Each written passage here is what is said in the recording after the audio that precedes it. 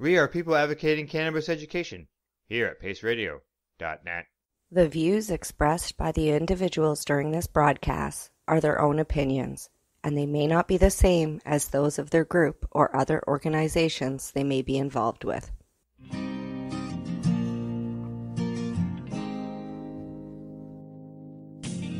You know I blame it on industry. I blame it on my own hypocrisy. It's education and politicians. No one's willing to step up and speak. Hello everyone and welcome to the Pace Radio Show. It's November the 10th, 2021 and we are live and we are coming to you from paceradio.net. I'm your host, Al Graham, and tonight my joint host, Kim Cooper, and we have a guest here who has been a Canadian, within the Canadian cannabis community for years.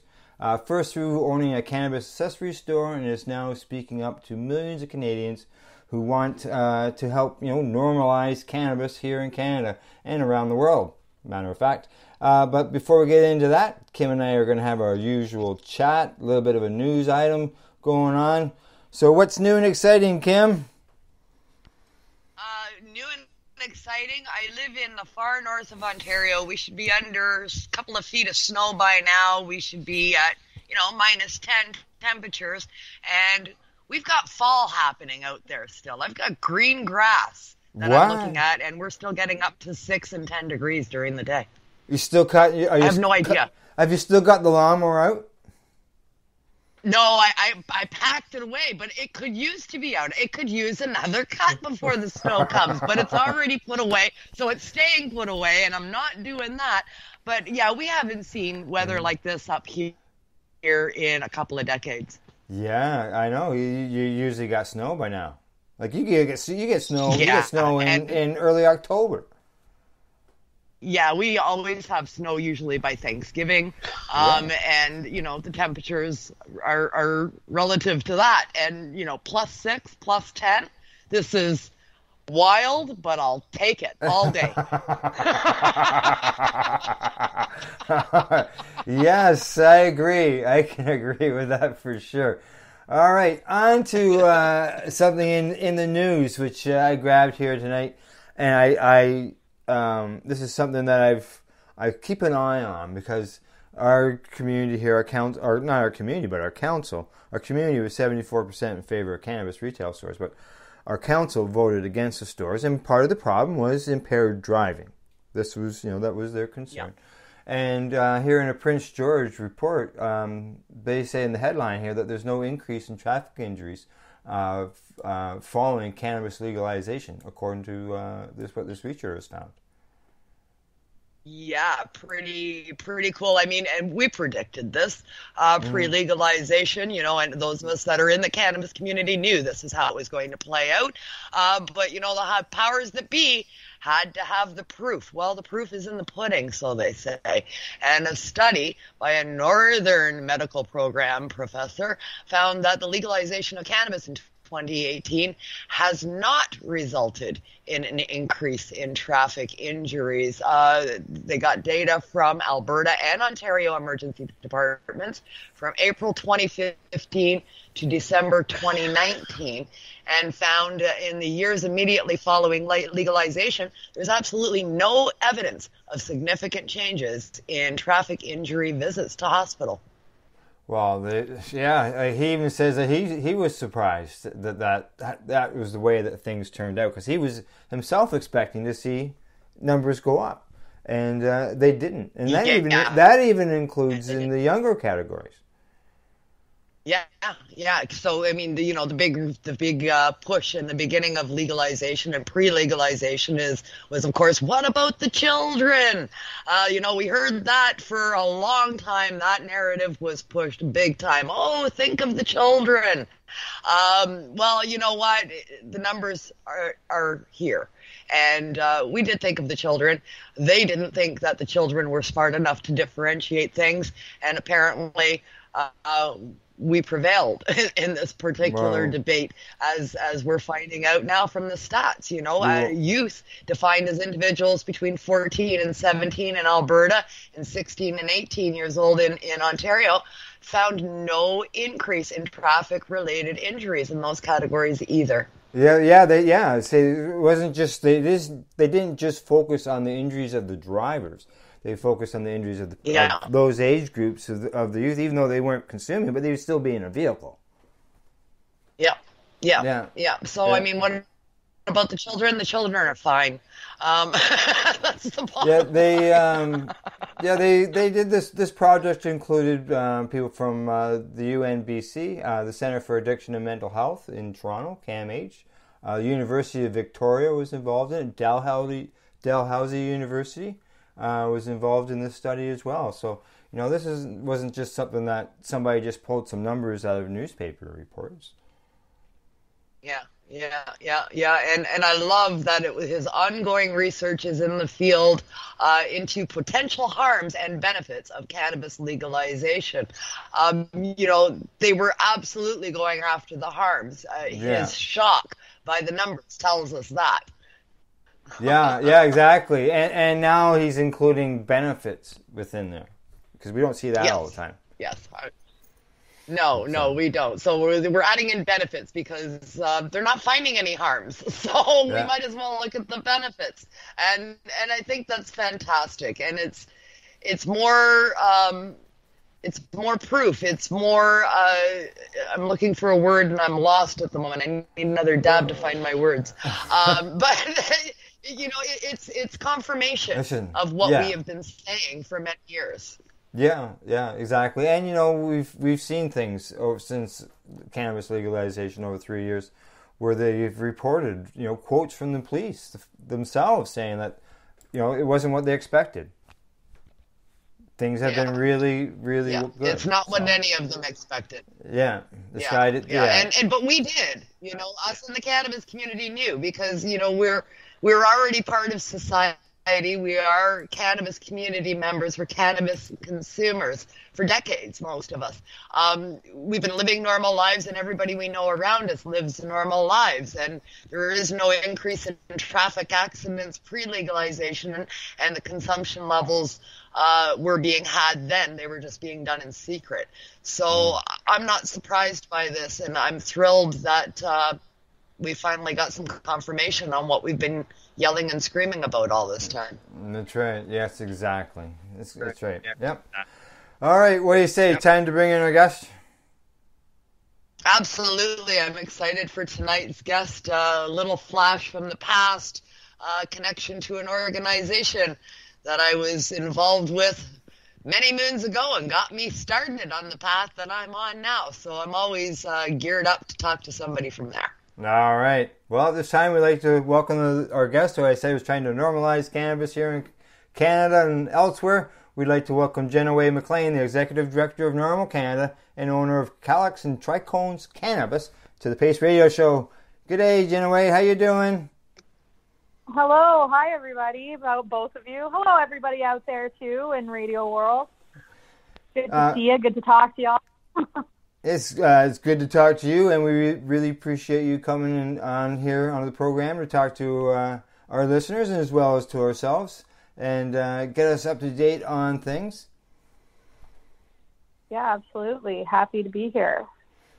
Kim?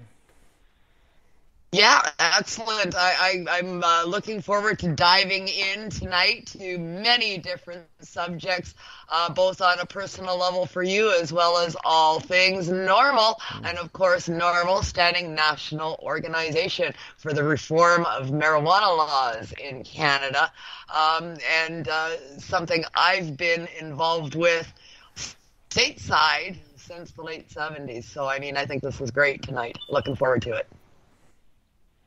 Yeah, it's crazy. NORML was founded in 1970. Like, it was, it's been like over 50 years. Am I doing the math right? Yeah. Yeah, pretty close to the 50 years. I see there on the website that it was here in Canada was 1978? They didn't arrive in extended until like 79 or 80. I was doing a petition to bring them here in 78, and that's when the push was on to expand into Canada was in 78. But they finally arrived here, I believe, in 1980. So there you go. Yeah, you've been. It's been here for over 40 years. That's Yeah. crazy. It's really amazing to see how much things have progressed, and now we stand to be the leader for federal legalization for other countries throughout the world. So we're really in the spotlight, and I think, everybody's had time to catch their breath since legalization. So now we can make informed criticisms and sort of improvements along the way, which maybe, there's a lot of knee-jerk reactions immediately following legalization, a lot of criticism, beforehand. But now that things have fallen into place, we can really get to work. Yes. Absolutely. Yes. Absolutely. Well, Jennawae, what we normally do here is I will pass you over to Kim. She'll get fired away with the questions at you, and I will jump in along the way. Okay, cool. Sounds good. Thank you so much. I'll appreciate that. Jennawae, your experience in cannabis, you're not new to the scene, that's for sure. For our listeners out there that don't know who you are, let's give them an overview of who Jennawae McLean is. How did you get started in the cannabis industry? Give us some backstory. How did you gravitate towards the cannabis scene?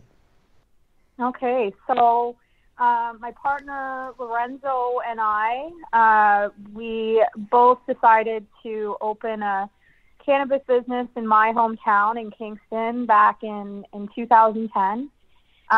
Mostly just to get a party going. We both like to smoke weed. We were both very active as far as trying to advocate for legalization even back then. And back then it was was a rebel thing to do because Stephen Harper was still prime minister, and it was a crazy time. And then we just really grinded it out. We started just selling bongs and seeds, and then we owned 420 Kingston, so we were supplying a lot of the seeds that Canadians were growing with between 2010 and 2017. Ultimately, in 2017, we got raided for our for allegedly importing seeds from Europe. And hilariously, when they were there, we were ultimately arrested for our involvement with the List Cannabis Cup, and List Weekend is coming. So we were arrested, and I spent 4 hours in jail for my List Cup, and then about 13 months going in and out of court. We were charged with possession for the purpose of trafficking for having those list entries there. But that charge was luckily reduced to simple possession, and ultimately we were able to apply for pardons. Meanwhile, we during this time, we were also developing our current brand that we're focused on as soon as we thought that Ontario would privatize sales, we started developing Calyx and Trichromes, and then lucky for us, unluckily, we went through the 2 lotteries and were losers both times there too, but finally got our license to sell cannabis last year. And we are actually number 1 for cannabis sales, for legal recreational cannabis sales in the Eastern region, which is anywhere east of the GTA, and that includes Ottawa. So we're doing quite well from our little Kingston store. We expanded to a second store, and really the sky's the limit for that one too. We're just starting to gain traction there as well, and I think we're doing really well. So we've sort of seen every side of it, and the whole time we've always supported NORML. A couple of years ago, I was asked to sort of jump in on the board as well. I was focusing on retail inclusion, so my whole advocacy was focused around other people transitioning from the unregulated market into the regulated one like we did, and sort of advocating that way. And then just a couple of weeks ago, I was promoted to executive director. So now it's my turn to sort of clean up what's left to clean up of the law, and hopefully we can affect some real change, because we're not that far away. Like, we've already gotten over the big hump. We've already legalized it. Now we just need to clean it up. Yeah. A lot of people are anxious for it to get cleaned up, so to speak. Legalization being rolled out is a great milestone for this country.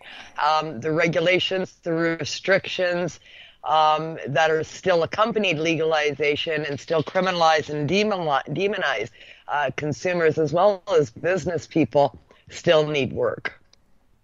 Oh yeah, I mean, we're seeing issues. I mean, especially considering it's a legal market that we're job providers. And I mean, of course, it's not a perfect industry. Of course, there's shadiness that happens, but there's also a lot of really good, hardworking people that are putting everything they have, like me and my partner, into this industry and really trying to make something of it. You know, it's no different than, a brewery, that's a family-owned brewery. It's a wholesome enough thing that our local breweries have, family events. Things.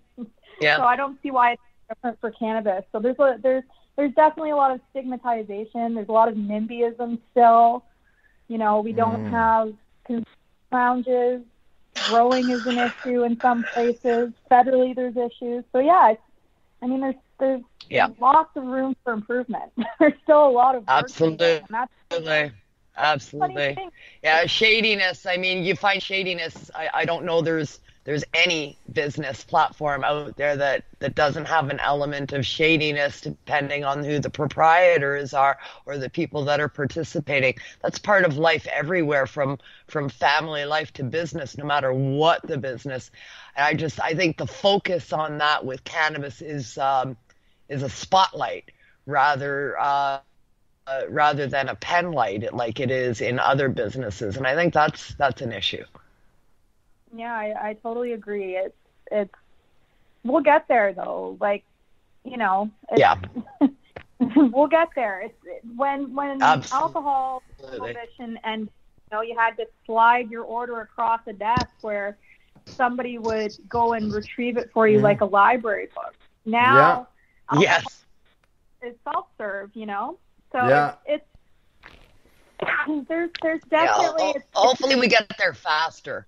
Yeah, absolutely. But I mean, it's progress. It's progress, not perfection yet. But it's even in the time that I've been a legal cannabis retailer, when I first started in June of last year, that's when my final inspection for our location was complete, and we were able to open our doors and sell cannabis. When we first started, there was 25 registrar standards, and now it's knocked down to 11. So they're finding their own redundancies. They're like, okay, we don't need to be monitoring these specific things this closely. There's improvement is happening. Things are getting better, because you just sort of have to see it play out to notice where the pain points and the redundancies are. Yeah, exactly. Learning to walk. Yeah, learning to walk, right? I mean, that's what we're doing. We're learning to walk. You mentioned your business. I want to dive into that. Let's talk a little bit about Calyx and Trichromes.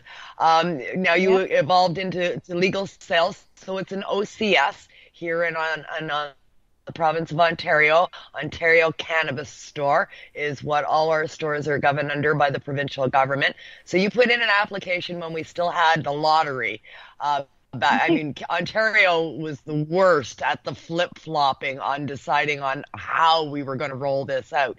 That lottery system, a lot of people just were pulling their hair out with that. That was quite the ordeal, right? Heartbreaking, honestly. It was really like a lot of hurry up and wait. It was heartbreaking to see, 25 people live my dream. And I always said from the beginning that they'll need the head start. So, it's fine if they open up to that head start, because as soon as me and other people like me and my partner that like OGs of the market actually get into the market, those stores won't last. And it's really starting to, take form. Like, it's not everybody who owns a cannabis store is making out like a bandit. And in fact, lots of people are doing poorly, but a lot of that is caused in part by the province holding off with applications and putting a hold with the lottery system. So, had that not happened, maybe we wouldn't be seeing the clustering that everybody's complaining about. Had that not happened, the market would have already sorted itself out by now.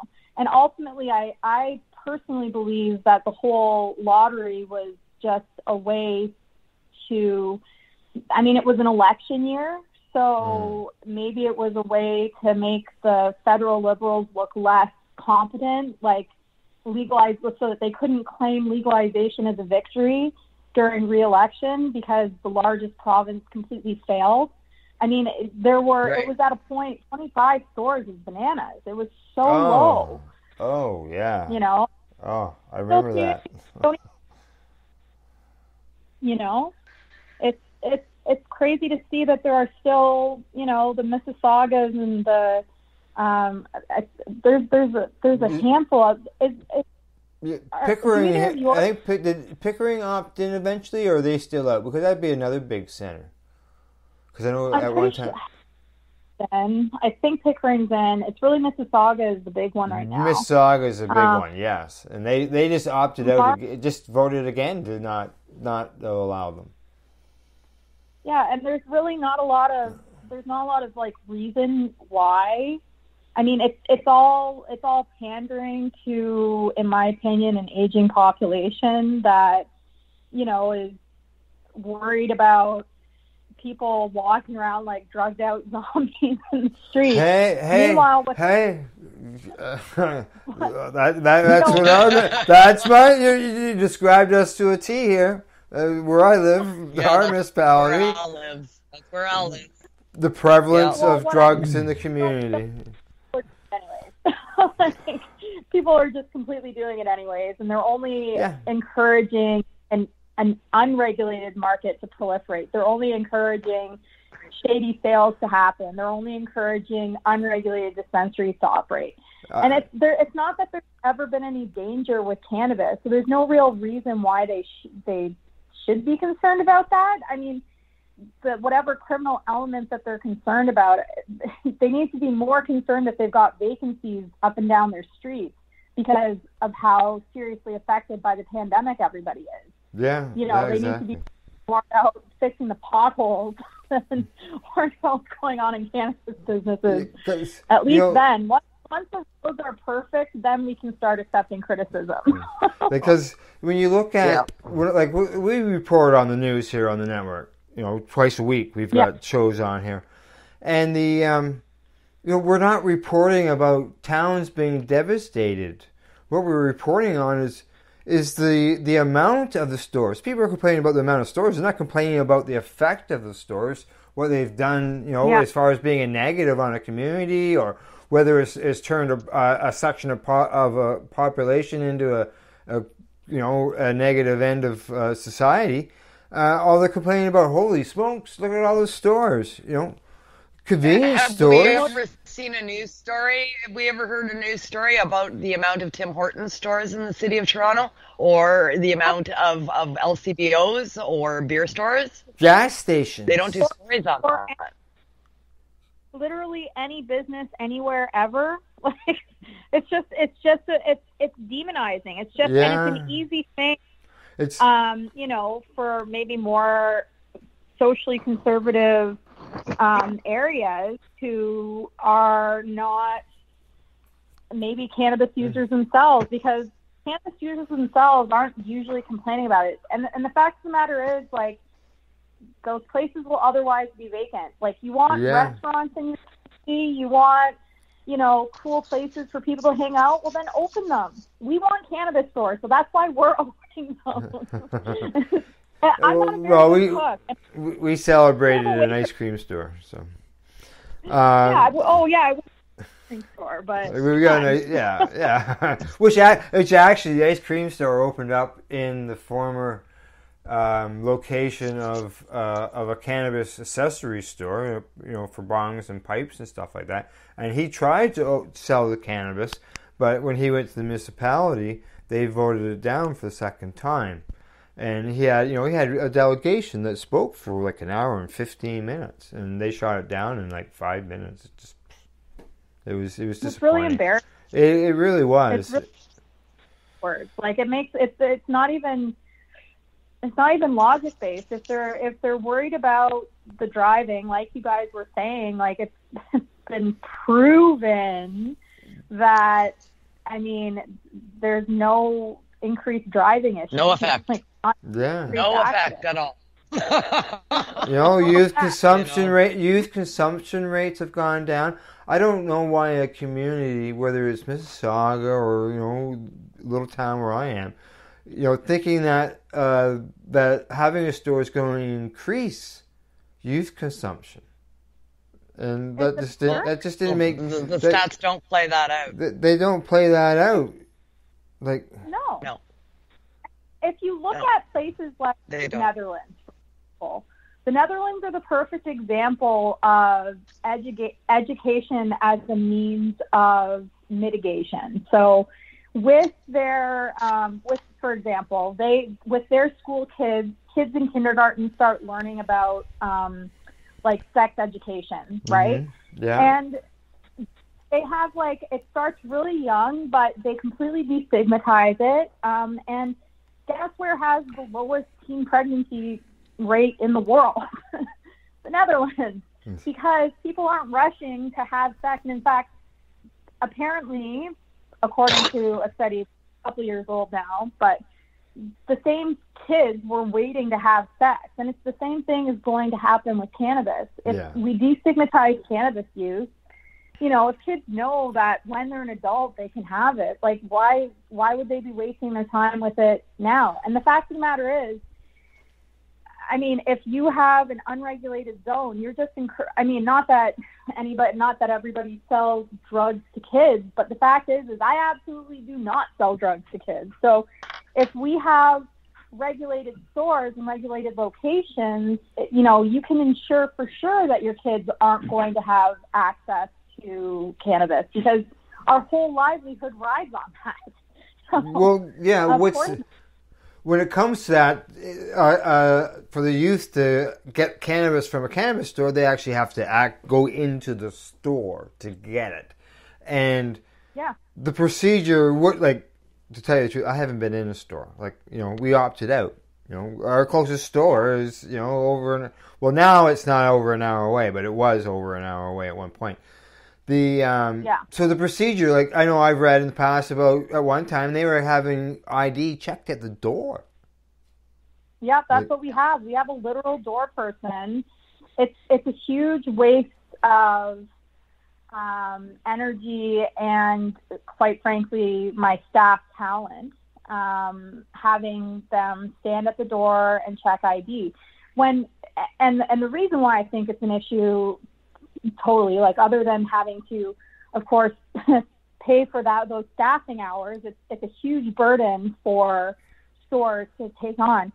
But it's mostly ridiculous because in the same parking lot where we're located, there's an LCBO across the way, which kids can easily walk into. Yeah. And a side issue of this is that the people that would typically need to be bringing their children with them are single mothers. So this is sort of, it's not that there's not also single fathers, but most of the time women are the ones doing the child care. And it's usually women, in our experience, that we've had to turn away with strollers because we can't let kids in. Quite frankly, and this is something we want to address with NORML as well, it's completely ridiculous, and we want to make sure that families have the same access to cannabis, that parents have the same access to cannabis than their childless counterparts. The whole thing is ridiculous, right? I mean, you're shopping for a legal product. You can go into a sex store that sells sex toys with a stroller. You can go into an LCBO with a stroller. You can go into a beer store with a stroller. You can go into the grocery store that sells alcohol with a stroller. But you can't go into a cannabis store. I mean, they're equating it along the same lines as a strip joint. That's completely, yeah. Excuse me. They're taking the worst of the tobacco laws, the worst of the pornography laws, and the worst of the alcohol laws, the toughest of all of those laws, and making those the cannabis laws. When, I mean, we all know that cannabis is the safest of all of them. Yes, exactly. Now, is it because maybe they want to come in hard, have the two thumbs down on everything, and they find it would be easier to relax things versus trying to reel things in? Well, how about just going in with a sense of common sense? Well, yeah, I know that, but I agree, Kim. I agree, Kim. I mean, they went way over the top for this stuff. They really did. Well, they really, I mean, yeah, it's, in any negotiation, you don't start with your lowest ball offer, and they've certainly made it high. Yes. Yeah. So, yeah, absolutely. I mean, yeah, it will relax. Ultimately, we will see, but it's going to take the work of NORML and other advocacy groups to be able to achieve that. Yeah. Because otherwise they'll stay the same. Absolutely. There's nothing more than they love. And speaking of NORML, I want to dive into NORML Canada. Of course, as I said before, this is what got me started, was petitioning to bring NORML to Canada way back when in the late 70s.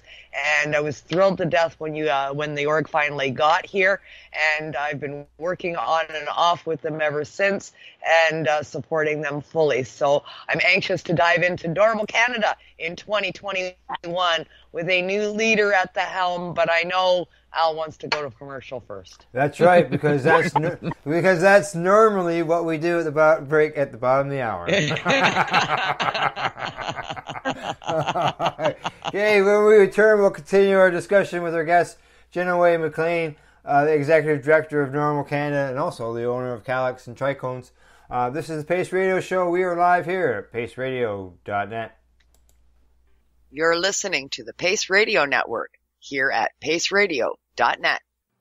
BMA Hydroponics has everything you need to succeed. Visit our hydroponics superstore at 404 Maitland Drive in Belleville, and we'll show you how to grow your own quality cannabis for pennies per gram. We're open Mondays, Tuesdays, Wednesdays, and Saturdays from 10 a.m. to 5 p.m. and Thursdays and Fridays from 10 a.m. to 7 p.m. Call 613-967-9888. BMA Hydroponics. It's worth the drive. The only way to go. CP operates a medicinal cannabis signing clinic. If you want to grow your own medicinal cannabis and are located anywhere in Canada, then I'd like to suggest that you give them a call. They can be reached at 1-613-967-9888. That's 1-613-967-9888, and grow on with CP. The Pace Radio Network is the place to be for all your information from the world of psychedelics, because we are pleased to bring our listeners 2 shows focusing on psychedelic therapy in the world of natural medicine. First up, we have Open Your Eye, which airs on the 2nd and 4th Tuesday of each month. Open Your Eye is a 90-minute video podcast with Kim Cooper and Cindy Howell interviewing patients and professionals in the space. patient stories, facilitators, lawyers, and others discuss their journeys and endeavors involving psychedelic medicine. But they're not done, because Kim and Cindy are back on alternate Tuesdays at 7 p.m. with psychedelic reporters as they bring along the show's mascot, Bufo, aka the Colorado Mud Toad, who is scouring the news wires for all the latest in psychedelic news. He then passes it on to Kim and Cindy to cover in this 60-minute video news podcast. So tune in every Tuesday at 7 p.m. Eastern for Psychedelic Tuesdays right here on the Pace Radio Network, found at paceradio.net. A doctor's job is to relieve your pains. And when it comes to growing cannabis, the biggest pain is trimming. Let Dr. Buck Cannabis Trimming Solutions take the pain away. Whether you're a home grower or a commercial operation, we have the cure. From 4 plants to 400 plants, garden size doesn't matter. Dr. Buck Cannabis Trimming Solutions comes to you with years of experience and professional discreet service. It's simple. We trim your weed and we do a damn good job. Visit drbuckcts.com to book your trimming. Enjoy the buzz of legalization with Campbellford Lifestyle Shop. From lights to plant nutrients, books, consumption accessories, and more, we've got all your basics to grow or consume cannabis. Visit our info center or take a look at our piercing services and body jewelry, now available in-store through Campbellford Lifestyle Shop, 17 Bridge Street West, Campbellford. The People's Alliance of Cannabis in Canada is an organization working to improve cannabis legalization in Canada. They have a mission and values that includes all Canadians, no matter where they come from. The values are including everyone, as no one should be excluded from participating, equality, diversity, advocacy, along with cannabis education and research, plus industry, safety, and professional standards. If this is an organization that has the same values as you, check them out at peoplesallianceofcannabisincanada.ca. Once again, peoplesallianceofcannabisincanada.ca. Check them out.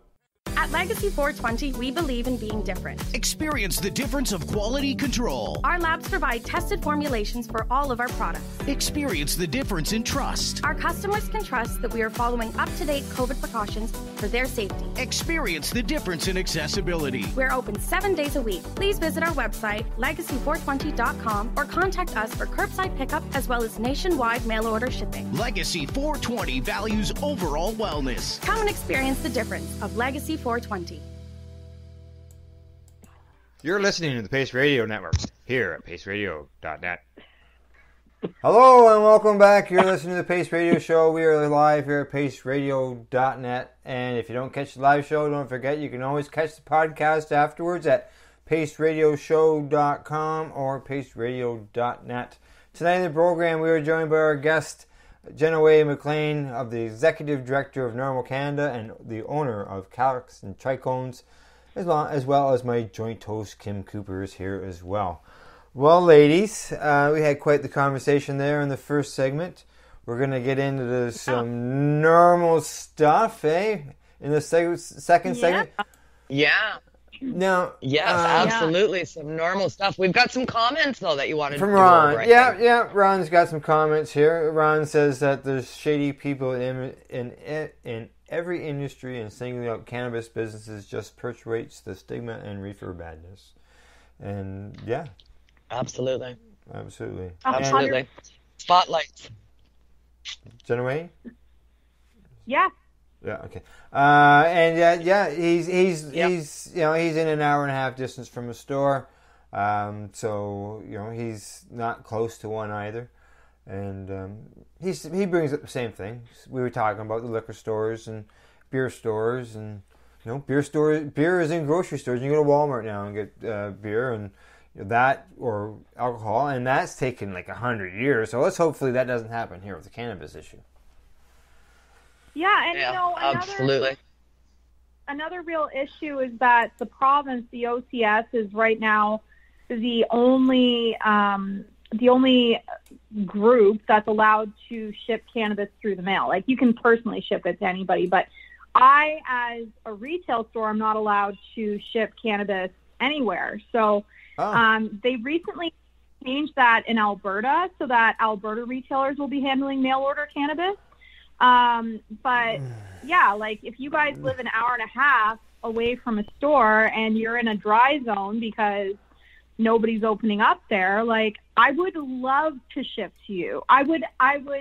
It's really a high item agenda issue for Ontario specifically and for all provinces is to allow retailers to conduct their own business. It's bananas. Yeah, well, Alberta's with their situation, there was something about there was only like 1% of their sales. So really, it probably didn't pay. It didn't pay for them to keep it open or operating. And the other, when I talk to my contacts at the OCS, they tell me that their consumer sales are like less than what we do in a day for a whole month. Do you know what I mean? Like, they've not a lot, and it only looks like they have a lot of inventory because when something comes in, they get one box and the rest goes to the wholesale distribution channel. So it's really not a priority from them. The volume is so low. There's not a lot of repeat customers because maybe someone tries one thing and then goes and gets it from their regular retailer, or, you know, there's over 1,000 stores in the province now, and outside of sort of far-flung places, you know, it's the opposite where there's clustering issues. So, yeah, it's definitely high on the agenda. If we can ship to people, that would be great. And it's also like logical because Canada Post is already handling it. They can already do it. Yeah, exactly. Yeah, exactly. You know, it's just the person who's sending it out. So, yes, that makes sense. Exactly. And yeah. Warehouse. It's just, it's, like, you know, how many people order liquor from the liquor store or, you know, through to be delivered in the mail? I know, I think it's last I understood it was available to do that, but who does it? I don't, not that I would do. Like, I've gone to like wineries in BC before and shipped bottles home to myself because, you know, I didn't want to pay extra luggage fees, but that's dial a bottle. Dial a bottle. All right. For 2 decades. Dial a bottle. I mean, you can call up and you can call a delivery service. They go to the liquor store for you. They get you your booze and they deliver it to your door. It's called dial a bottle. It was around 20 years ago, and they've still got versions of that. So we can get alcohol and so forth delivered, but they're not allowed to do it for cannabis. Yeah, dial a bottle exists in Kingston. Like, it is a thing in Kingston. You know. Yeah, well, it's around 20 years ago. Belleville had Dialogram. That was several years ago too, but. That's well, I don't see why it shouldn't be. Like, why can't delivery? Like, why can't we be on Uber Eats? Like, if you're trusting the skip the dishes driver, the Uber driver, to check ID if you order wine from a restaurant, which we've been able to do since the pandemic. Yeah, which is now permanent. I mean, yeah, it's really no different, but the difference is that delivery drivers all have to have CanCell licenses. So this is another thing that Ontario is going to be allowing on an ongoing basis is delivery. And even the drivers have to have CanCell, which is absurd because you're serving people at home. Like, can you check an ID? That's all you need to do. Yeah. Well, maybe they're looking at it is that person who's doing delivery, who's doing the contact with the human on the other end, would be the same as if being a representative at a store that is at the sales counter. I mean, that's technically supposed to be. That's really supposed to be the idea. Like, and to be fair, we be using our staff and my family members to do delivery when we were doing. Just because it's such a burden for retailers to do. Like, it's very expensive to do it. But we felt that it was a public service during the lockdown. We thought it was a really important thing to be able to do because, I mean, there was also a study that was put out that in places where cannabis is available, there's less domestic violence, and specifically with being in, you know, everybody was cooped up together. Like, we were just doing our part to keep the peace. Yes. It All right. worked, I think. I know that Kim wanted to get into some normal conversation here, so let's switch over to normal. And I something tells me we're going to probably jump back and forth for the night between normal and I would think so. Yeah, there's so much going on. It seems inevitable that that's going to happen for sure. But yeah, I do. I want to get into NORML. Let's talk NORML Canada a little bit here. NORML, near and dear to my heart. I'm on the website. You guys launched a new website not too long ago. A fairly cool website, liking the format of it. Tell us about the new NORML now. You're new at the helm. First female head, if I'm not mistaken. Every other executive director has been a male that I have worked with over the years.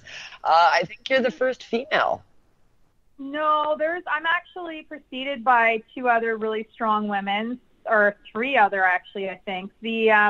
So before me, so that website actually we're going to be working on doing an overhaul update, hopefully by the end of the month, because that one still lists me as the retail inclusion coordinator. But we're going to be, before me, it was Karima Sad. She's a lawyer from Toronto. I forgot about Karima. Yeah, she does the cartoon. She's really smart, really awesome. She's just focusing on, vaccination stuff right now and other sort of human rights issues. So, before her was Abby Roach. Abby Roach, you might know, she was from Hot Box. We're familiar with Abby. Hot Box, yep. I've known Abby for many years, the Hot Box Cafe. She started off making jewelry in front of the friendly stranger. Yeah, Abby is, she's been one of my biggest supporters, and she's so precious to me, and has also, because we both went through the lottery held together, and her business, the Hot Box, was ultimately bought out, and then she started working with the OCS. So we've got someone good on the inside for sure. She's been wonderful, and before her was, I think, was Abby Sampson. So yeah, there's been I didn't know Abby Roach made it all the way to executive director. I had no idea about that. I lost connection with NORML for several years while I was concentrating on my career here in the media with Al Graham for the last 8 years or so. The last time I worked with NORML, Craig was the executive director and was with John Conroy. Craig Jones? Yes. Yeah. Yes. Yeah, so fun enough. Okay, Craig Jones is from Kingston as well. Yes. And his daughter works for us at the store. His daughter. Oh, really? His daughter's best friend and was at her baby shower last weekend. So yeah, we it's their that would have been, I think, he was the executive director 2014 or 2015, I think. And then that's when I was last time I was with NORML. Yeah.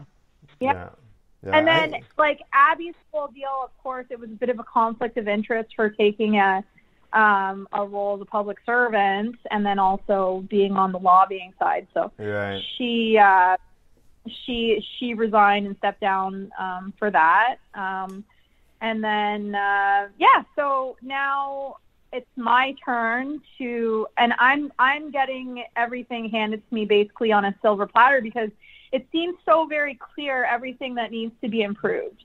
It doesn't seem to me like it's so obvious. I think that previous executive directors might have felt, where all of your energy has to be put into legalization.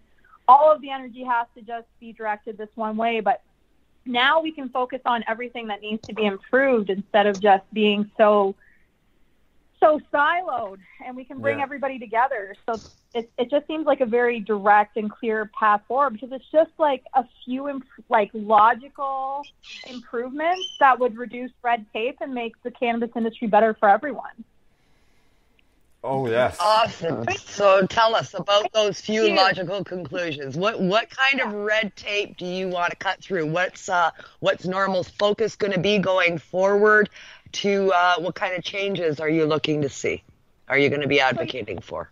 I see a few, but like the list is ever growing, and there's a lot of sort of big umbrella ideas that have a ton of tiny little ideas underneath it that need to be fixed. Like there's nuances in every province. So my main deal as executive director is that I want NORML to be super inclusive of all of those things. I want to be focusing on patient advocacy and medical rights, because like patients have always gotten the short end of the stick in terms of everything when it comes to cannabis. Like it's shocking to me that pre-milled is a top seller in the OCS. Like people never had an MMAR in its toast. Well, you know, Kim and I have discussed there's things that patients lost when cannabis came legalized. For example, vapor lounges. Absolutely. Yeah, absolutely. We no longer have a place to go. When I travel to Toronto, I mean, I'm 8 hours north of Toronto. I have family in the city, friends in the city. I'm from Toronto. I love going back home and visiting. When I go down there, if I'm staying in a hotel, majority of the hotels you can't consume. They don't want you to smoke in there, and that includes cannabis. So, I mean, I'm out on a shopping trip. I'm shopping on Yonge Street. I need a break because I'm a patient. I have a back injury, so I need a break. You know, I pop into Vapor Central and spend an hour there and medicate, and then I can go back out and spend more of my dollars in the city as a tourist. All over the city, I had the opportunity to go into someplace and consume and medicate as I needed. I can't do that anymore. Yeah, and I mean, we used to own a vapor lounge, actually. We owned 420 Session, which was just above 420 Kingston.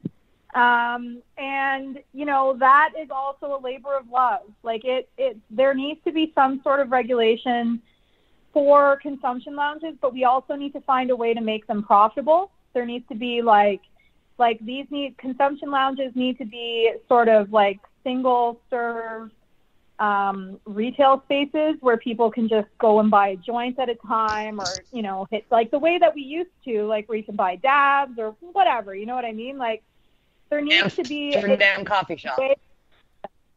But it's not just that. There's also like no access points. You can go and buy retail cannabis, but you can't, like, we need more of these like hybrid farms to open up across the province as well, you know, where there's like patient access to medical cannabis and it's a retail outlet. And because I don't think that patients should be paying any tax whatsoever. And that's what's happening. And of course, like the excise tax, I believe in taxing cannabis ultimately to improve our society. I believe it doesn't need to be as taxed as high as it is. And we would still easily benefit the society with the tax revenue that we get. But 100% of my core belief system is fully that we should never tax patients. Most patients are on a fixed income. Most patients are really not able to work at all because that's why they're patients. You know, it's just completely illogical to be taking more money from them. In fact, it should be subsidized. I would go even a step beyond. Yes, yeah. And I have said right from the beginning, we do have this. There should be a percentage of the taxes. Companies that are covering it. A percentage of the tax collected should be going to a position in order to help fund cannabis for patients in need who can't afford it. Some type Absolutely. Yes, there are some insurance companies that cover cannabis for patients, but it's not very few. it's not that great either. The coverage is not good. And some of it's limited. Some of it's limited conditions. Super limited conditions. You know, in fact, we provide benefits for our staff at Calyx and Trichromes. So I'm the one who chooses the benefits package. And of course, I wanted something that would cover cannabis, but I grow my own cannabis.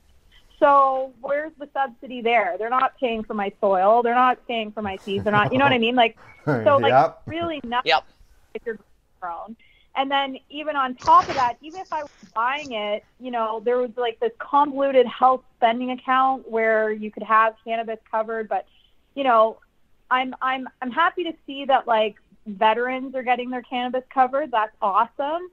But it needs to be extended to people who are also on, I mean, if nothing else, if you can show that you're on a fixed income, like if you're an ODSP recipient, for example, you should 100% have your cannabis subsidized. Because if people are, they're replacing tons of other medications with it. You know what I mean? They're becoming less to the system for the other drugs that they would otherwise need to be taking. So it's my hands in the air. My hands in the air. Yeah, like they're just really not. They're not understanding the nuance. People just thought that when we legalized cannabis, that medical cannabis patients would be fine. But in fact, you know, now you're also limited with how much cannabis that you can carry. You know, like I previously had a license for like 100 plants, something like that. And it's way more than what I personally needed. Like I'm actually a decent grower and I can get, you know, I can get a few pounds off of my tent. So like I'm doing okay. And like for just me, it's fine, you know, but not everybody has that. Not everybody can grow. So yeah, it's so nuanced and they're just not ready. And so yeah, medical issues are my top priority. I also want to make sure that we're bringing people together because the people who are super interested in the medical issues may not understand the nuances of cannabis amnesty, and the people who are lobbying for loosening marketing restrictions and, you know, which ultimately hopefully means that children aren't treated, you know, families are able to attend cannabis stores the same way they are LCBOs. That would be a part of the marketing restrictions as well. They're not going to be near where I was going with the when I mentioned the benefits and some insurance companies, where I was going to go with that was, so it is happening on a small scale, only very heavily restricted, but that just means that it can happen. So why isn't it widespread? Why isn't it on the ODSP drug card that you can get this covered? Why isn't it part of your CPP drug benefit package for senior citizens or those that are collecting early benefits due to injury? If it's available on a small scale, it can be implemented on a large scale. They can no longer say, well, we can't cover it because it doesn't have a DIN number. And that was the original tagline that everybody wanted to use. It doesn't have a DIN, so we can't cover it. Well, they've obviously gotten over that part because some coverage is being allowed. But it's so highly restrictive, it doesn't really apply to the majority of the population that are cannabis patients. And it's also a lip service. The ones that are doing it are just trying to appear to be progressive because, quite frankly, 20% of cannabis that you would have had to have purchased from a licensed producer that's more than the tax that you charge for it. You know what I mean? Like, it's a fair subsidy at all. So yeah, there's still a lot of work that needs to be done improving that. And that's also related to stigmatization as well. And we're seeing it as well with banks too, right? Like that's another bank needs to be on. Stigmatized. I'll tell you, when banks salivate over cannabis stores, they want our business but don't want our business. So like some of the big five don't do cannabis stores at all.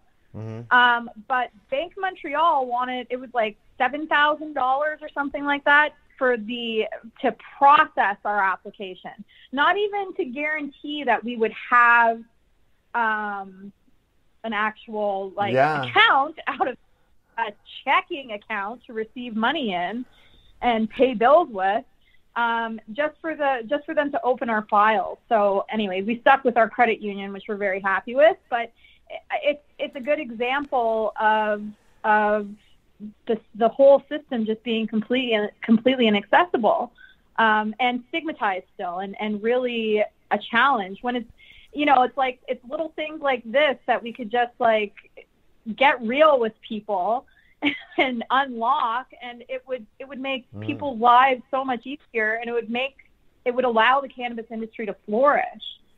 I see it as medicine, but this is also a huge business opportunity, and this is an opportunity for Canadians and the Canadian cannabis industry to take a step into a global spotlight where we can set the example for other places coming online.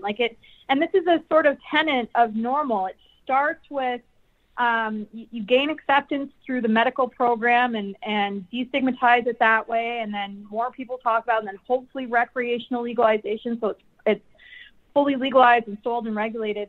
This model is hitting different countries throughout the world. So we're, years away from being able to go and buy weed on vacation places. It's already happening in some places, but it's going to happen. So that's something else we want to focus on. We want to make sure that we are all of these groups together. We want to make sure that province by province, we're tackling issues with different key stakeholders. So patients, consumers, producers, even especially micro producers, basically anybody who would be affected. We want to make sure that we understand every single thing. I'll have to admit, other than access issues in sort of northern places like Northwest Territories and Nunavut and the Yukon, for example, I'm not really aware of any of the little nuances that are happening there. It's not like we have licensed producers that are clamoring to get into the Northwest Territories, but why not?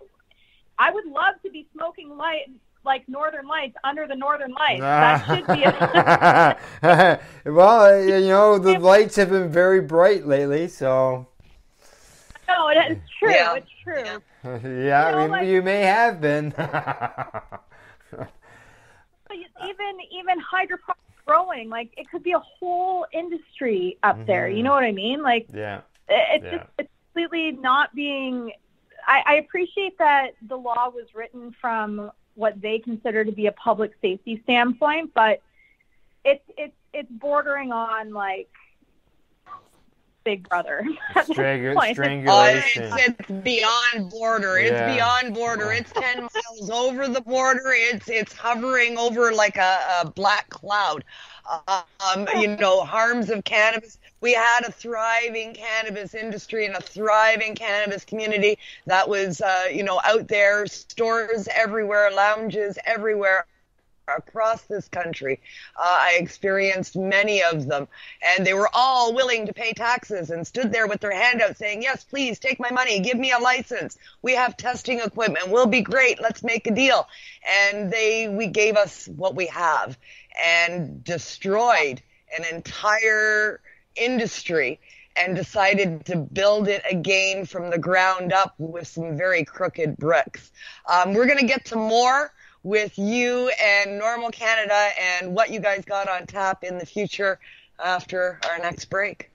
That's right, yes, because I've got that list in front of me, and there's a couple there I'd like to bring up. But just so you know, on the patients and saving money with the drug companies and stuff like that, we do have a comment from Ron. He says cannabis saves the taxpayers $50,000 a year just for him alone. Well, there you go, right? There you go. Yeah. Proof is in the pudding. Proof is in the pudding, so. That's right. Okay, after break we go. And we'll be right back after that. After we go for break, we have our guest here, Jennawae McLean, the Executive Director of NORML Canada, and you're listening to the Pace Radio Show, and we'll be back in about 4 minutes. You're listening to the Pace Radio Network here at paceradio.net. At Legacy 420, we believe in being different. Experience the difference of quality control. Our labs provide tested formulations for all of our products. Experience the difference in trust. Our customers can trust that we are following up-to-date COVID precautions for their safety. Experience the difference in accessibility. We're open 7 days a week. Please visit our website, legacy420.com, or contact us for curbside pickup as well as nationwide mail order shipping. Legacy 420 values overall wellness. Come and experience the difference of Legacy 420. The Pace Radio Network is the place to be for all your information from the world of psychedelics, because we are pleased to bring our listeners 2 shows focusing on psychedelic therapy in the world of natural medicine. First up, we have Open Your Eye, which airs on the 2nd and 4th Tuesday of each month. Open Your Eye is a 90-minute video podcast with Kim Cooper and Cindy Howell interviewing patients and professionals in the space. Patient stories, facilitators, lawyers, and others discuss their journeys and endeavors involving psychedelic medicine. But they're not done, because Kim and Cindy are back on alternate Tuesdays at 7 p.m. with psychedelic reporters as they bring along the show's mascot, Bufo, aka the Colorado Mud Toad, who is scouring the news wires for all the latest in psychedelic news. He then passes it on to Kim and Cindy to cover in this 60-minute video news podcast. So tune in every Tuesday at 7 p.m. Eastern for Psychedelic Tuesdays right here on the Pace Radio Network, found at paceradio.net. Enjoy the buzz of legalization with Campbellford Lifestyle Shop. From lights to plant nutrients, books, consumption accessories, and more, we've got all your basics to grow or consume cannabis. Visit our info center or take a look at our piercing services and body jewelry, now available in-store through Campbellford Lifestyle Shop, 17 Bridge Street West, Campbellford. What do you find at paceradio.net? People advocating cannabis education. A doctor's job is to relieve your pains. And when it comes to growing cannabis, the biggest pain is trimming. Let Dr. Buck Cannabis Trimming Solutions take the pain away. Whether you're a home grower or a commercial operation, we have the cure. From 4 plants to 400 plants, garden size doesn't matter. Dr. Buck Cannabis Trimming Solutions comes to you with years of experience and professional discreet service. It's simple. We trim your weed and we do a damn good job. Visit drbuckcts.com to book your trimming. CP operates a medicinal cannabis signing clinic.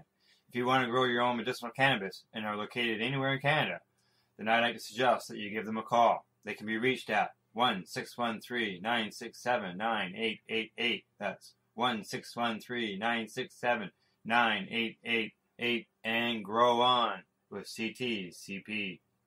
Growing your own vegetables, flowers, or even medicinal plants can be a challenge without the right equipment and proper know-how. At BMA Hydroponics, not only are they your urban horticultural experts and suppliers, but their staff holds the customer's needs paramount to making a sale. Family-owned with decades of experience and knowledge, they offer free advice in person, by phone, or email.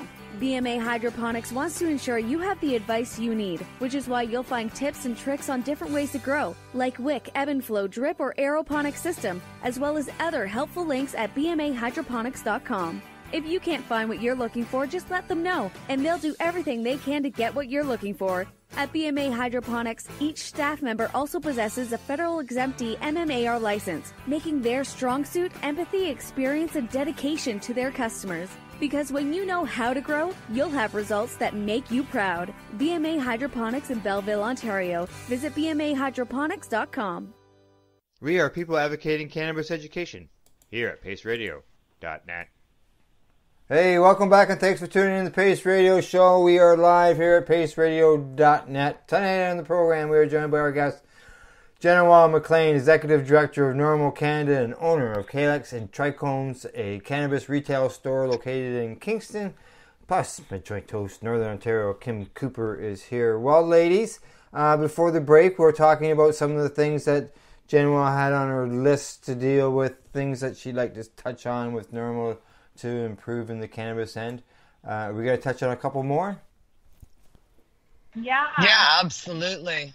Absolutely. Sure. We got a whole bunch to cover. Yeah. Yes. I think the big one, the limits, if we're talking about limits on cannabis, I think it's ridiculous that there's a 30-gram limit in store. I think it's ridiculous that your personal carry limit is 30 grams and that if you're medical, it's 150 because that's another slight to medical users. But I also think that the actual milligrams per package should not be limited either. Yes. I think that it should be indicated, don't get me wrong, but, a good example that I always have of the way that they do it in California, there's these really beautiful Kiva bars in California, and they're like I think it was 100 milligrams in the whole bar. It might have been 150. But each square was like specific amount. So like if it was 100, then each square was 25 milligrams or whatever. And it just said like this is 25 milligrams. Like if you eat the whole bar, you eat 100 milligrams. But like I don't think that people should be buying 10 milligram chocolate bars, with all of the extra waste that's producing. Like it's ridiculous, the fact that one seed equals 1 gram. It is. Seeds I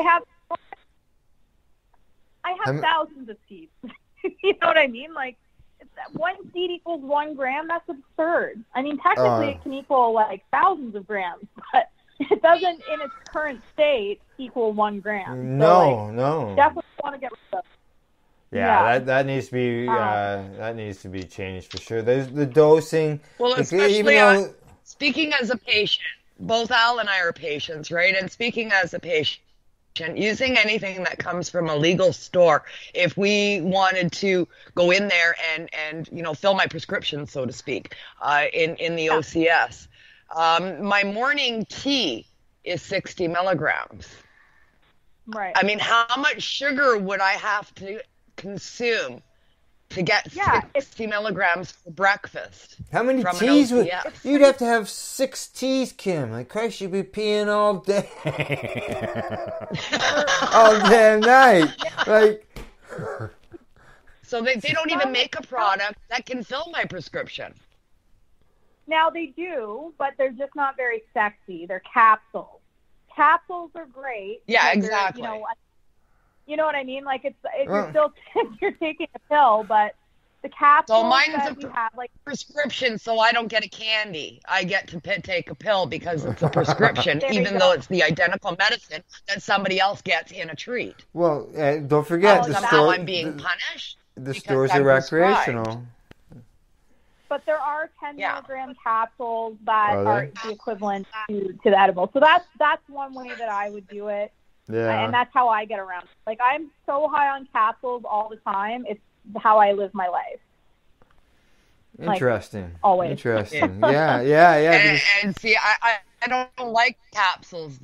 Just taking my medicine in a capsule, for me, I'm a recovering prescription addict. I was prescribed 16 pills a day and 150 milligrams of fentanyl on top of those 16 pills a day. And I was a zombie for 10 years. Now I look at a pill or anything in a capsule and I want to vomit. It's not something I'm interested in doing at all. So it's prohibitive to me. It's, I mean, to me, I mean, I'm putting a natural medicine in a pill. That just doesn't jive for me. Not at all. I can appreciate that. Like, it's a workaround that's not a very good workaround. Yeah. Ultimately, people should be able to buy chocolate bars that have 100 milligrams in them. Like, it's and then just don't eat the whole thing like an adult. It's just like how if I buy a big bottle of tequila, I don't drink the whole thing. You know what I mean? Like, see, it is what it is. I had all these products at my disposal pre-legalization in the gray market. And then legalization came, and now I can't go to the store and buy it anymore. I've been punished by legalization, effectively. Yeah, I appreciate that. It's totally, and it's also like it's the people who are making the laws are not the ones that are living the laws on either side. Correct. They're not. They're not retailers. Yeah, exactly. Because even as retailers, like that's another thing. We're not allowed to discuss medical issues as a retailer, right? Yeah, we're not allowed to talk about this and its effects. So it's so heavily regulated. And quite frankly, I'm not qualified to. I'm not a doctor, right? No. Like I'm happy to talk to you about how I like to get high because that's my recreation. Now, if we want to talk patient, you know, I'm still not a doctor. I can tell you what works for me patient outside of the store, but it doesn't, you know what I mean? Like it's still, I'm only an expert on what works for me.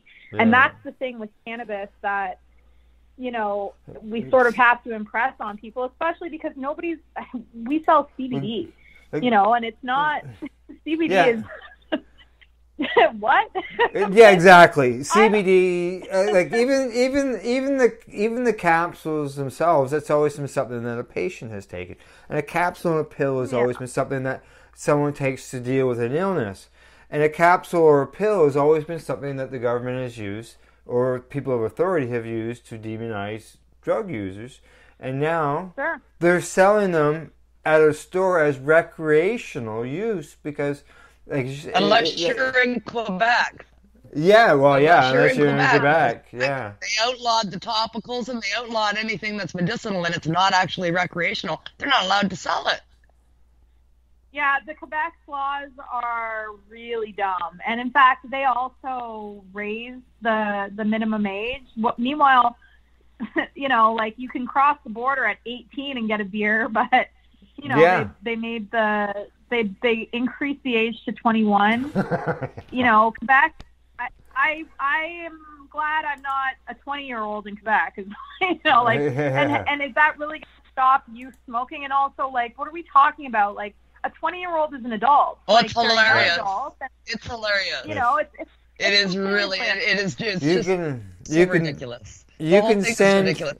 I'm in a border town. Quebec is 20 minutes away from me. So we've got all our 18-year-olds that grow up around here. Their 18th birthday, they go over the border to Quebec, and there's a bar there. So they go over to the strip joint, and they go and they get drunk for their 18th birthday when you live here in Ontario, because you can drink there a year early. And then we've got all of the 18 to 21-year-olds that live on the Quebec side coming over to our town and going to the OCS. Yeah, exactly. How embarrassing, isn't it? And it's pretty ridiculous. It really is. You know, at 18, you can watch ladies take their clothes off on a stage. You can go to war. You can go to war, but you can't smoke a joint. Like, what the hell? So, okay, now another thing that you sent out in your text there is something that is beneficial all across the country, province to province. It's a nationwide thing as far as I'm concerned. It's a benefit to recreational users. It's a benefit to patients. It's a benefit to communities. We've had cannabis lounges in the past for 20 years. They have not been a problem for communities whatsoever, but when legalization came, they were banned, basically due to laws, smoking laws, so on and so forth. I see in here you like the idea of consumption lounges. Oh, of course. It's completely... but like I say, I want consumption lounges, but I also want them to be able to be set up for success. Because as somebody who used to own a consumption lounge, like, you know, you're not retiring from that money. Like, you're not making a lot of money as just a consumption lounge, just selling pop and chips. So I would like to see consumption lounges be also like retailers, or, you know, retailers that have outdoor spaces as patios, at least, if nothing else, you know, like I also, to that end, like to see an amendment in the Smoke-Free Ontario Act, because there's no reason why cannabis smoke and vapor needs to be treated and demonized the same as cigarette smoke. I would like to see the studies, and that is another thing we need to deal with, is more real studies proving that and not anecdotal evidence, because right now, you know, there's definitely no evidence on their side, but all of our evidence, for the most part, is anecdotal. So we want to see some real studies funded as well, so that once and for all, we can just shut them up. It's separate. We know it's not. We know cannabis smoke and vapor is not the same thing as cigarette smoke, and it shouldn't be treated that way. No, it shouldn't be. Absolutely. Absolutely. And it's on Ontario government for sure. Pre-legalization, the Ontario government purposely added vaping into the smoke-free Ontario laws, and that happened immediately. And that had a purpose, and that was because cannabis was becoming legal, and that's why they did it. They did it to shut down the lounges, because when we're doing vaporization only in the lounges, it was a way around the Smoke-Free Ontario Act, and they were fine. Legalization comes, they add in vaping, and everybody's out of business. Yeah, they add in the word cannabis, because before it was tobacco. It was just tobacco, right? It was but they added vaping. Pre-legalization, they added vaping. It was just smoking prior to that. Pre-legalization, they made it smoking and vaping, and that's what did it. Yeah, it's they definitely were targeting, and I even met with our member of parliament at the time, Sophie Koala. And, you know, I can tell that the Smoke-Free Ontario Act amendment that happened in 2016, like, I met with her in 2015. She even came into the vapor lounge and everything. And she was like, well, you know, it takes lots of time to pass through. Like, don't shut down just yet. And I was like, you just made everything we do here illegal. So if I don't shut down now, are you going to be sending people? And I swear, within weeks, I had KFL&A Health Unit sending people up trying to see if we were still operating as a vapor lounge. We changed it, and then we just made it an office space. But yeah, it was they were enforcing it like right away. So it's so it was a targeted action for sure. Yeah, the lounges in Toronto, there were several that were there. They set an example. And there's no reason why you can't take off from the alcohol end of things in bars. They offer their patrons entertainment. You know, vapor lounges can offer entertainment. You know, from bands to comedians, game nights, whatever. You know, there are different things. Great time at vapor lounges. You and I have gone to several over the years, Al, and been. You know, comedy acts and you know, band singers, karaoke, you name it, and it's going on. We've even had board game nights. In some of the lounges and stuff. You know, euchre tournaments. The list is endless. Yeah, and it's really ridiculous that it has to be this. I mean, it was a real, like, using a sledgehammer when, you know, a little tap would have been just fine with that law. So now we just got to build that wall back up, and, you know, we need to show that there's a distinct difference. And I think things will change for the better. But yeah, consumption lounges are for sure important. Not just cannabis culture, but it's also, you know, there's lots of places that are trying to ban smoking altogether, like lots of apartments, new leases. People need a place to smoke cannabis. Like, you want to smoke it in the street, because that's the option. If I can't smoke it in my house, and I can't smoke it in a safe, comfortable, tucked away, away from, you know, your kids, like, I'll just smoke it walking down the street, because, newsflash, the entire province is my vapor lounge then. I can smoke anywhere that cigarettes are allowed to be smoked. I can smoke anywhere. So, I mean, I can't smoke on playgrounds, I think, but anywhere that cigarettes are allowed, smoke. So if you want to add to that, okay. Oh, there's places that have added to that, like, such as you're not allowed to even smoke on the sidewalks or walking down the street, like. You know, there are some municipalities that have enacted that. Richmond Hill is one of them. You're not allowed to smoke walking down the street now, and that came with cannabis being rolled into the same laws as smoking under Smoke-Free Ontario. I take it personally. I really do. These kind of things that we've talked about tonight that need to be changed in the Cannabis Act, because I really do look at the legalization it came on the backs of patients. Patients were the big losers in legalization, and almost every aspect we talked about tonight has come on the backs of patients. We lost our lounges. I mean, now if I go shopping in Toronto, I have the option of standing outside in January when it could be minus 20 degrees and snowing with my backache, standing on a street corner consuming my meds. Oh, well, that's appealing, isn't it? The taxation in the store for me to go and get meds on the fly if I'm out and about and I need to get some meds because I don't have enough on me because my carry amount went down with legalization. So now I have to purchase an OCS. Well, I've got to either take a pill or consume enough sugar to last me for a week. Those are my two options. And then I can be taxed up the ass for it. I'm not thrilled, I gotta say.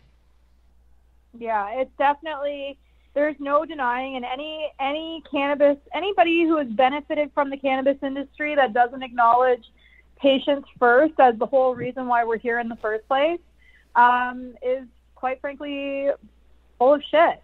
Am I allowed to say that? Yeah.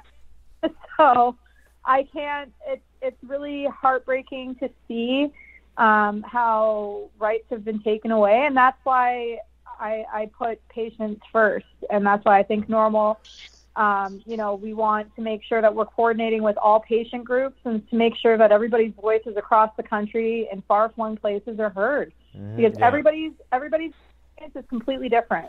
So we all need to work together. We're all on the right track, and we're all working towards the same common goal. We just need to have strength in numbers. We need to work together to continue to push and make things better. There's another one here on this list that I feel that is very important, and it's something that we touch on quite often on the Reefer Reporters, and because we report on in the state stuff that's coming out of the U.S. and we see so many new laws coming in where they are literally writing away, dismissing, removing possession charges off of people, their history, and I see on here that that you want to deal with cannabis amnesty for cannabis charges, and Canada's record is just brutal.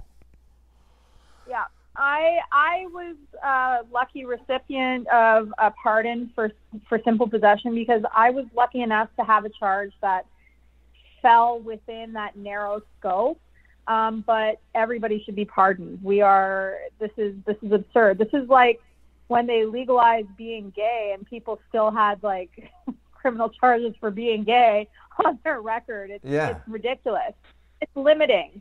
It's very limiting, and it's continuing to stigmatize people and criminalize cannabis use even post legalization, because if somebody has a job application where they need to, and then some stupid old charge comes up from, like, even if it was a trafficking charge, even if it was, as long as it was a non-violent cannabis only charge, it should 100%, well, I think all drugs, but because we're talking about cannabis, should be 100% expunged from the records. It's more than just simple possession.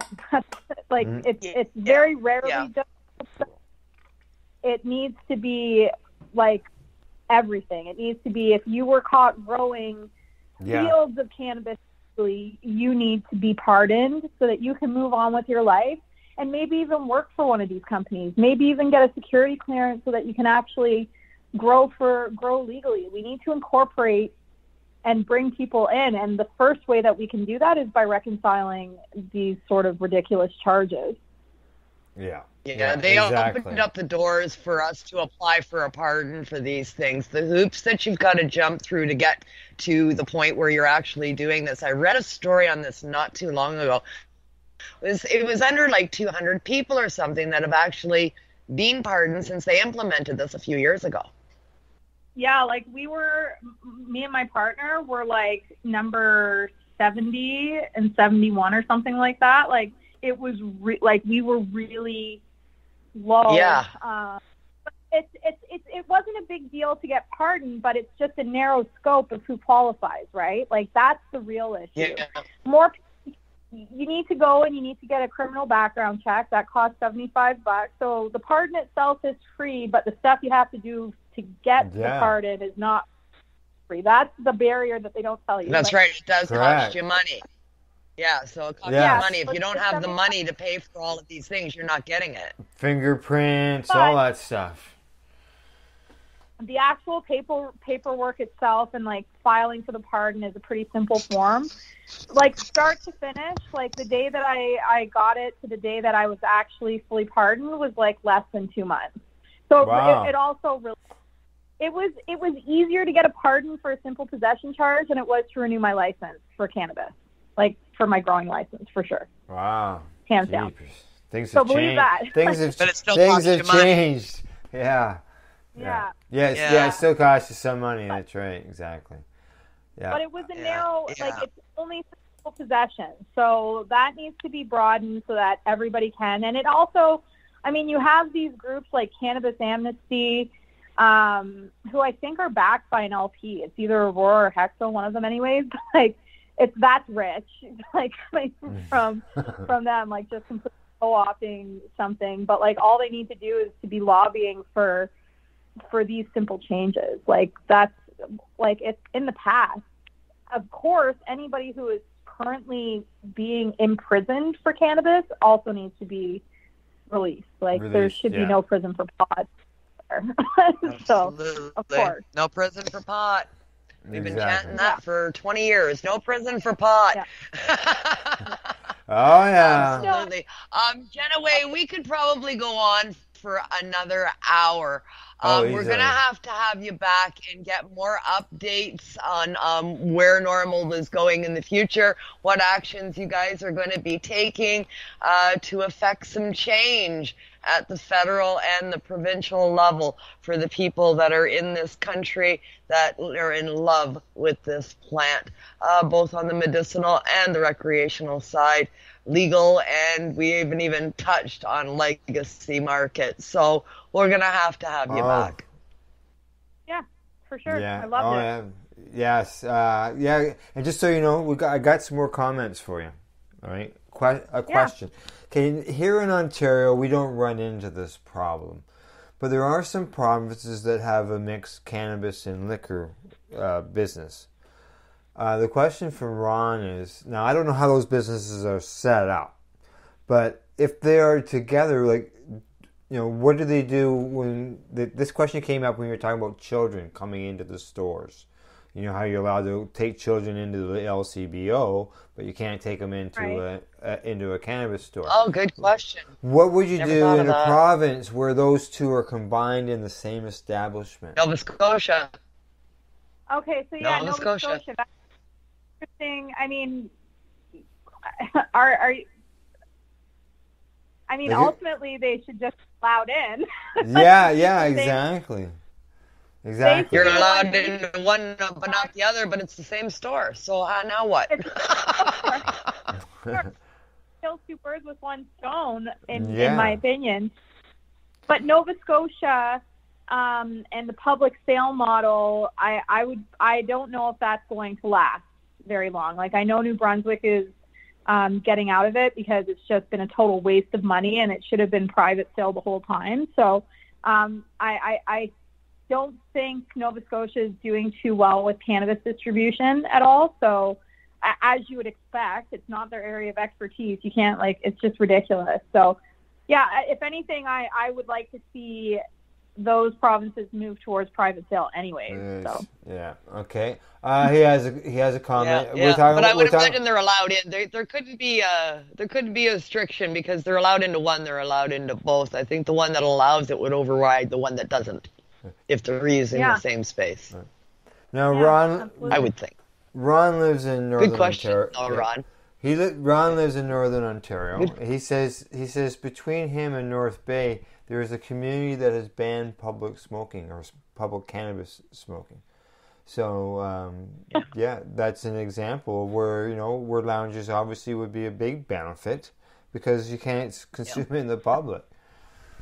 So what if I went shopping there? and I had to medicate. I mean, as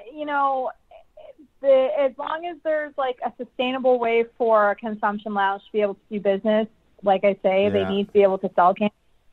Then yes, especially in a small community like Northern Ontario, like they need to be able to pay the bills still, and they're not going to be able to do that with just chocolate bars and bong rentals. You know what I mean? So yeah, I agree. There needs to be. That's why we need consumption lounges, but they need to be set up for success. It can't just be a half measure like decriminalization, for example. Okay, and I got one more comment from Ron, and I do have a question. I want an opinion from you on something. I know we're running along here, but Ron says, sounds like you're the perfect person for your position with NORML. Thank you for being a voice for the change that needs to happen. Oh, Ron, that's so Hey, there you go. Be like back every week.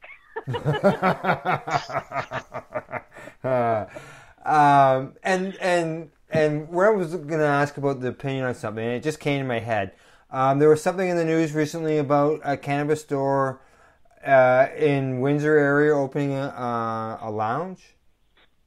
Yes. Yeah, there was. And I guess the counselors there are losing their minds about it and trying to prevent it from happening. And it's just a terrible case in India. It's just really embarrassing. Like, they need to stay out of business. If the streets are completely free of potholes and, nobody's speeding and everything's working fine in the city, then maybe they can start, getting critical about hardworking business owners. Like, it's ridiculous. Let people run their business, and if it works, it works. If it doesn't, it doesn't. That's right. Yeah, as soon as the announcement came out, it was all happy and everything. There was going to be a lounge, and then council's like, "What? There's going to be a what? No." And the crap hit the fan, so to speak, right? Yeah. And they're trying to put the kibosh on that. Yeah. It's really like really backwards. If they can sell alcohol in a bar, there's no reason why they can't sell pre-rolls and buds at a lounge, and beverages and edibles. So that's right. All right, Kim, have you got any more questions you want to throw Jenna? I got a gazillion questions. I know. I'm gonna call it, and we're gonna have her back. Yes. Exactly. All right, Jennawae, this is the time for the shout out. A person, place, a thing, a website. Let people know where you can find you, whatever, all that type of stuff. Well, if you want, you can follow me. It's just at Jennawae, JENNAWAE. That's because I have such a unique name. I'm able to get pretty easy handles. So that's just my Twitter handle, and I am very active on Twitter. But if you are in Kingston and you want to buy weed, please stop by one of my stores. It's Calyx Trichromes, and calyxandtrichromes.com is our website. We have our prices beat the OCS, so we have pretty good prices.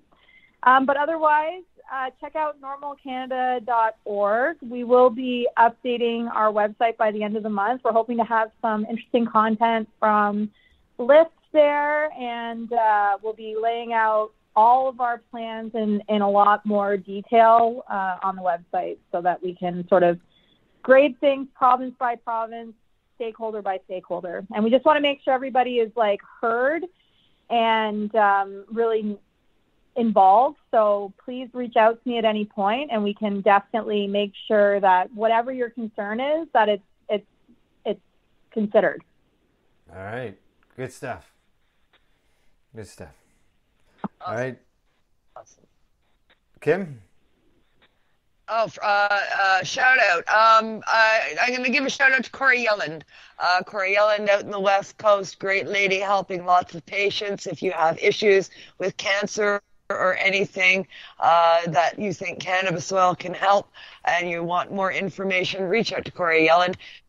She's a great lady doing great things out on the West Coast. Her and her protege, her partner, Ian, do a radio show, podcast, and I was honored to be part of that today. That will be aired next week on Corey's channel. So check out Corey Ellen. All right, good stuff. Good to know. Check out that. And just to let everybody know, tomorrow morning, Reefer Reporters, 10 o'clock is canceled tomorrow morning. That is due to Remembrance Day tomorrow, because that is actually the Reefer Reporters broadcast goes on during that time. So I was in discussion with Cindy, and tomorrow there is no Reefer Reporter broadcast on the network, and it will return Monday. We will return Monday morning with Kelly and myself. Yeah, all right. Absolutely makes sense. No moment of silence at 11 a.m. So 11 a.m. we don't want to be on the air. That's right. Yep.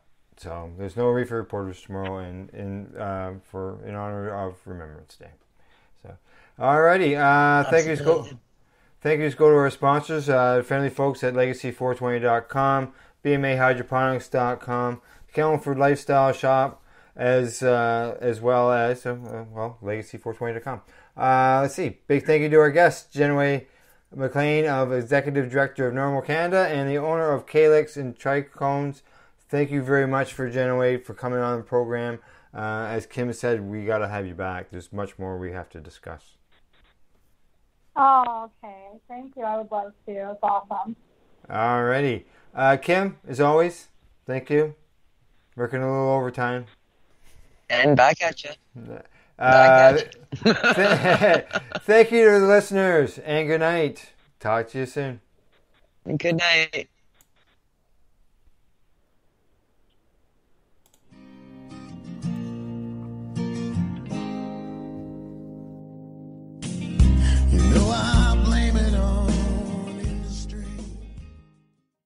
The opinions of the individuals during this broadcast are their own and may not be the opinions of their group or other organizations they may be involved with.